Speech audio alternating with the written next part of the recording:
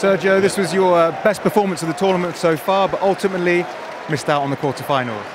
Yeah, of course, definitely still a defeat, but it's a great Irish team today.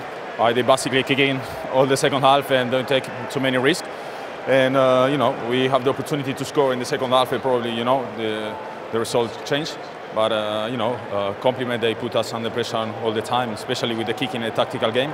So very good luck to the Irish, and we're going to see another match against Romania. We're going to try to work well in the week and win in the last match. Of course, the last match is very important because third place playoff, automatic qualification for the next World Cup.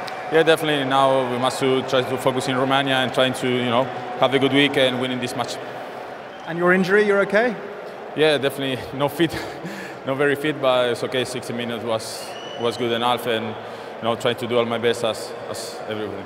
Well, commiserations and good luck for the next game. Thank you.